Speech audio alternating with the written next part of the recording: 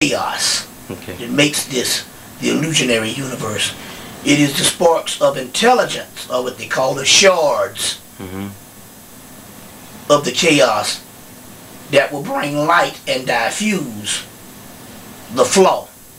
You see what I'm saying?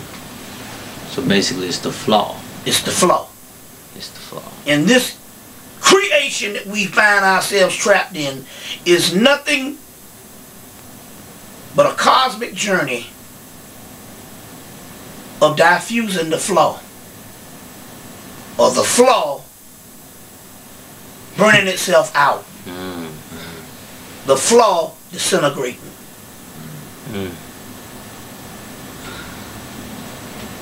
That's almost like it's almost like a science experiment. This is what I'm getting out of it. Like a science experiment, and basically you're gonna test it out to get rid of, to find out what it really is, what the problem really is, to get rid of the problem. Right. Is that what it is? Yeah, in so many words, yes. Okay. You know what I'm saying? Okay. Or it's like a cleaning crew coming in to a vile and filthy situation gone bad and start to clean up. You see?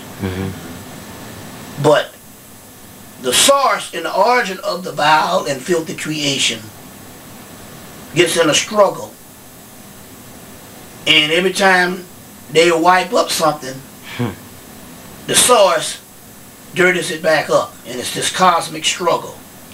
Meanwhile, the source, because it got there first, right, not being the first in creation, or the first in that ever was, but it was the first to come into this environment and create the problem.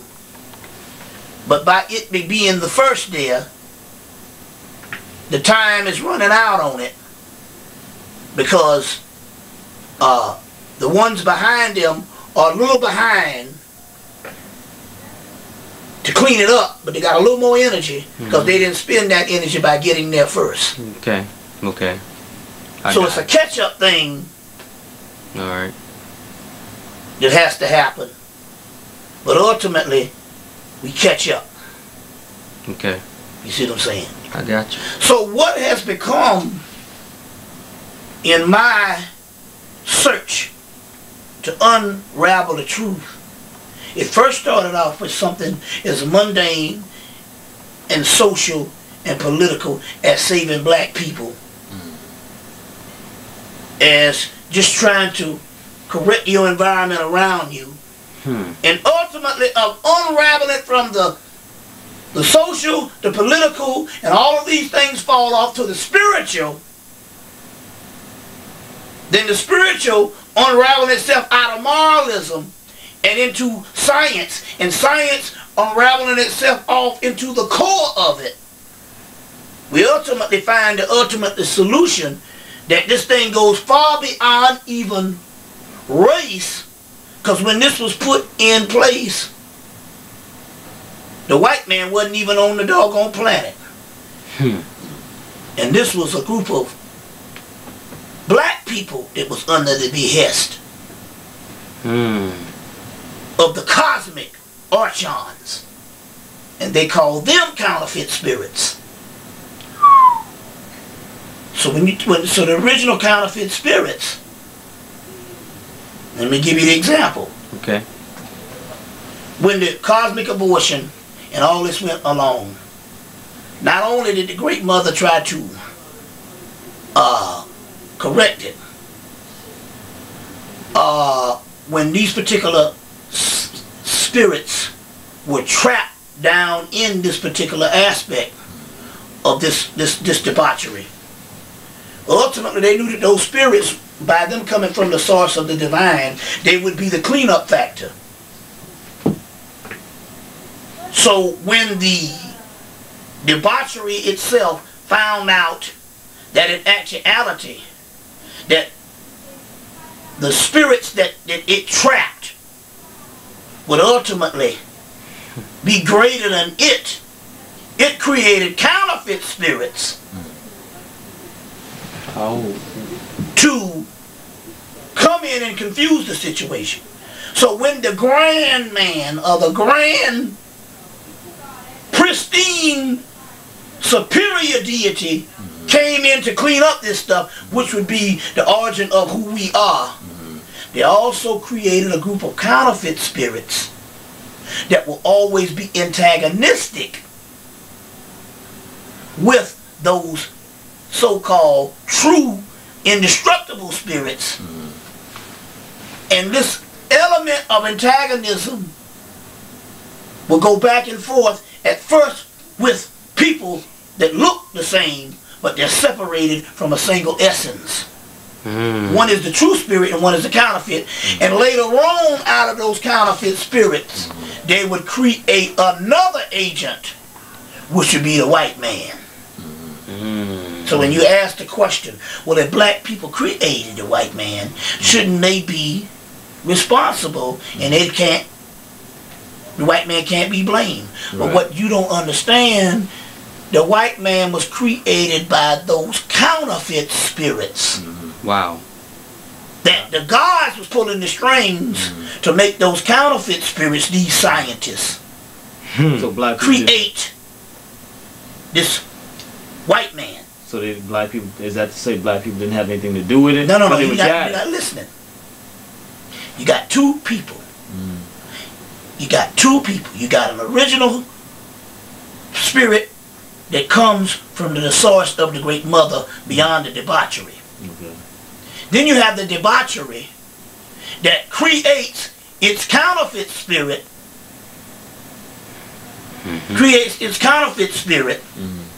to confuse the spirits,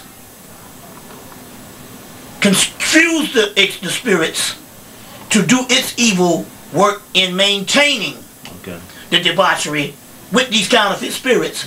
But both of them look the same. They're all black. Okay.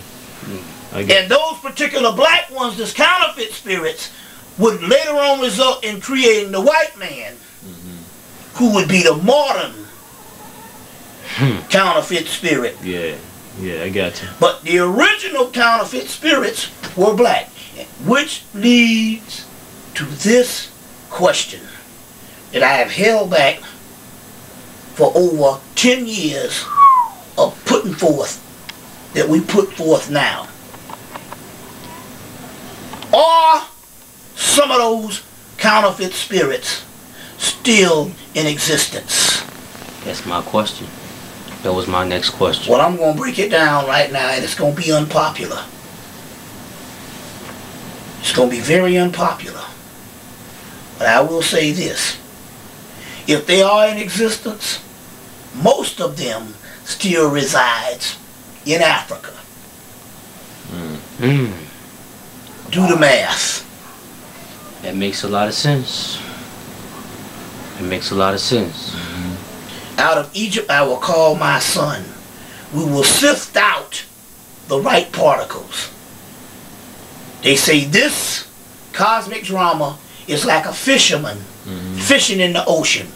Some fish that are ripe are pulled out. The other ones that are not are thrown back in. You see what I'm saying? Some people that look like us are not of us. Right. That's the great mystery. But I do know one thing. These texts that are fundamentally African, that talk about these counterfeit spirits, the dates and the time that they said the counterfeit spirits came, which was shortly after creation, the white man wasn't even on the planet. Nowhere around. It had to be two kind of Africans.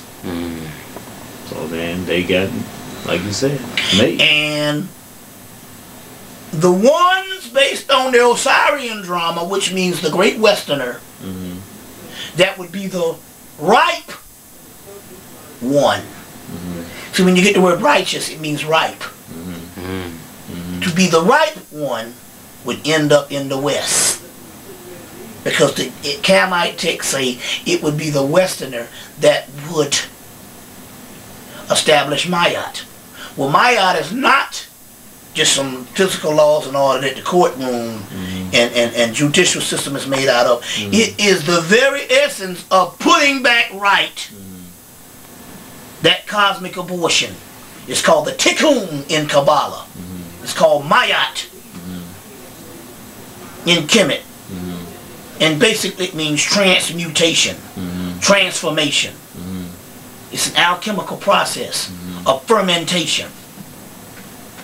That's why Jesus said, I am of the wine. Dionysus is of the wine. Osiris is of the wine. And it has to sift out a new product from the original. That's what alchemy is, taking something original and making something new out of it.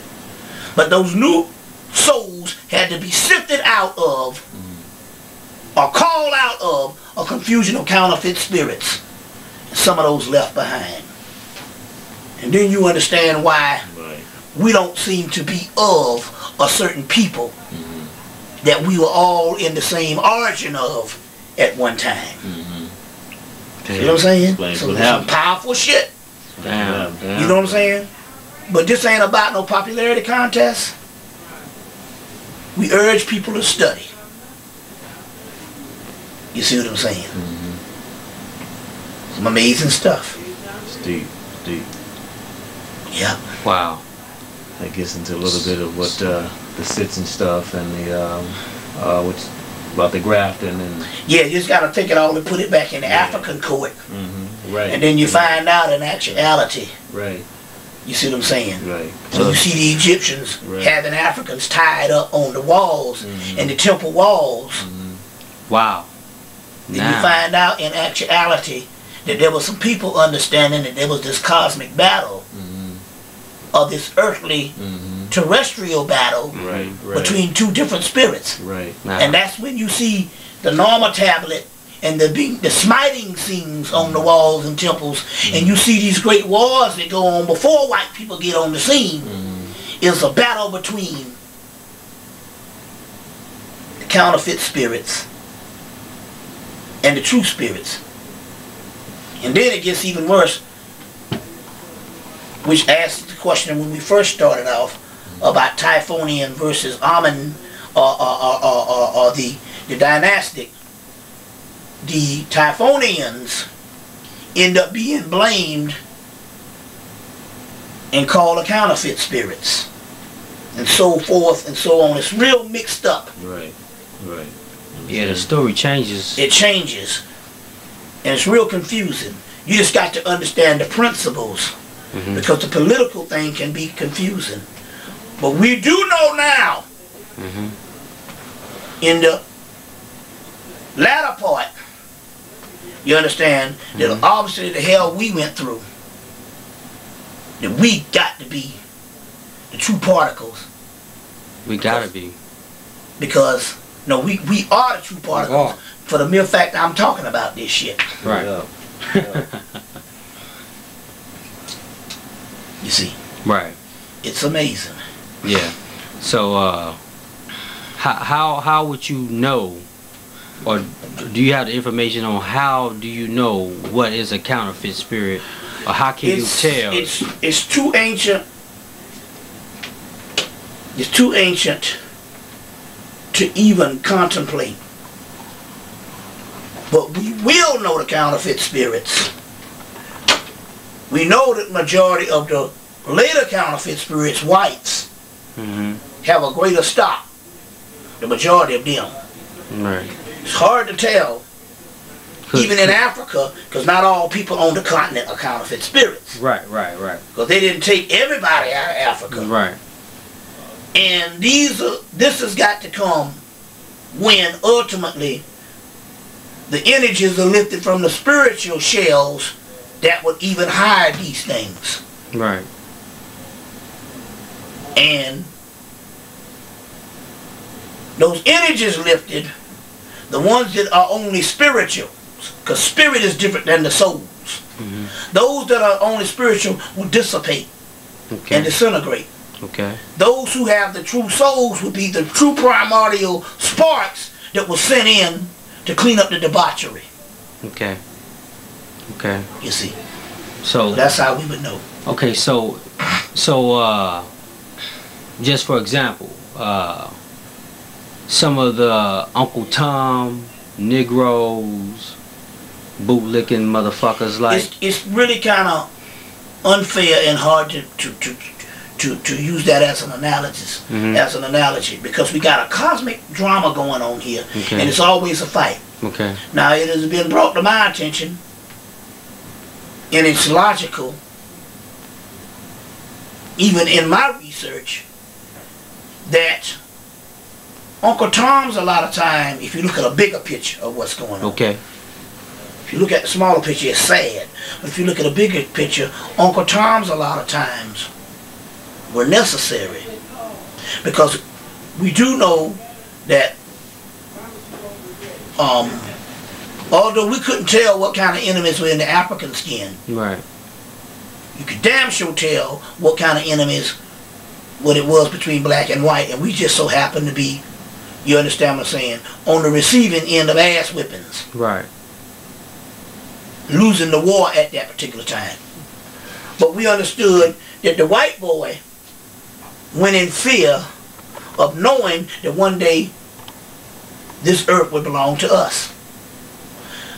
So to keep him pacified, a lot of times the Uncle Tom was necessary, because if the white man wasn't so sure that he had the black man in check based on the Uncle Toms, he would have killed us all in our vulnerable state. So the Uncle Tom was a buffer zone, not for the white man to have supremacy over us, but it was a buffer zone for us to also have protection by a person that is paranoid, xenophobic, you know, right, which is a fear of other races. You see what I'm saying? Right. Sexist in all ways, and a warlike creature, a warfare maniac. So this particular Uncle Tom's a lot of time were pacifiers, and they act as decoys. Okay. To keep them from massacring all of us, because we know he's capable of doing it. He's done it to other parts of our race before. Right. But they had to be, the ones in the West had to be protected. You see what I'm saying? Okay. So therefore that was a part of warfare again. Strategies. Okay. Keep your enemies close. Right. Keep your friends close. Keep your enemies closer. Closer. I got that. So, I've heard you for a number of years. I've heard you talk about AWAS and slaves of AWAS. Yeah. Things of that nature. And when you was talking about the white man or the Uncle Tom being a decoy, it kind of reminded me of that great spirit of AWAS, and how AWAS, I heard you use the term slaves of AWAS. Yeah. You know what I'm saying? And it kind of like put me in a mind frame of dealing with that particular energy of how AWAS, or that particular energy, used them in so many words. Because now we get to the point where I think we had this conversation the other day about how the white man is really dumb. He's really not as smart. No. He's really not smart at all. So then when you're dealing with the counterfeit spirits, then sometimes they need to be manipulated. Right. That's exactly what I was going with that. Into working for us. Haphazardly. in the aspect that they might not be aware of it, but because of their nature is, they wouldn't dare do it. Sometime in the grand scheme of things, they need to be manipulated. Just like the side who had us slavery in the spirit world manipulated us to do certain deeds and things to under the behest or to secure their existence or maintain their existence. We also our side manipulate